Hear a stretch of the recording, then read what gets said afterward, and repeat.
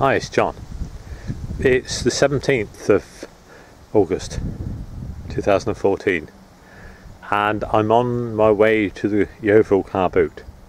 I'm just at Hillfield and noticed this lovely bit of scraggly rosebay willow herb all coming out in all directions and a few other things. It's very pretty, very picturesque here. You know, gateways are always picturesque, aren't they?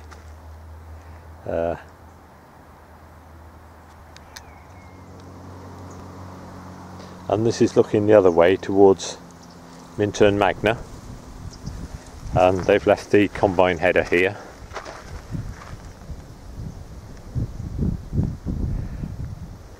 And the modern farming techniques, I mean, they've combined this and shredded the straw, and it looks absolutely perfect. This is the farmer in me coming out now. I mean, it looks so tidy, doesn't it? You know, it's ready to be ploughed in. Not like the old days when they used to, or we used to burn a lot of the straw, make a whole load of smoke for the ozone layer. That's Mintern Magna over there. I can hear a buzzard about.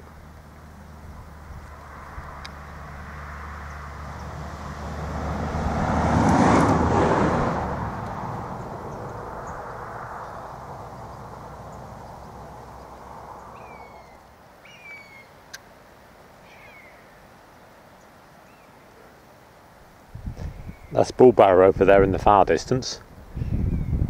I like the layers. The layers of distance. 1, 2, 3, 4 layers of distance. I can hear another bird of prey behind me. I don't know whether that's a buzzard or something else. Sounds like a young bird. Can't see any buzzards. This is where the sound of the other bird of prey is coming from. I know young kestrels make a bit of a hideous noise like that. I've seen quite a few kestrels and sparrowhawks around lately.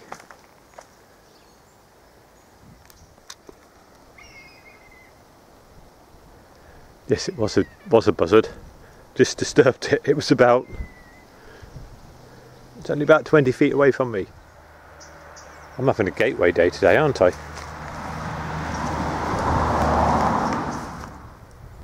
They've put some scruffy pheasant cover in there. It's what the world's coming to, you know. A lot of the world starving and people growing pheasant cover crops. That straw's been left over there, presumably going to bale it up. Sheep on the hills, and you can see the sort of earthworks from years ago up there.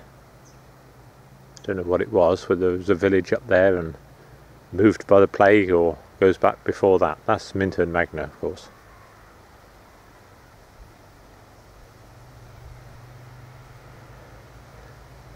Bit chalky soil.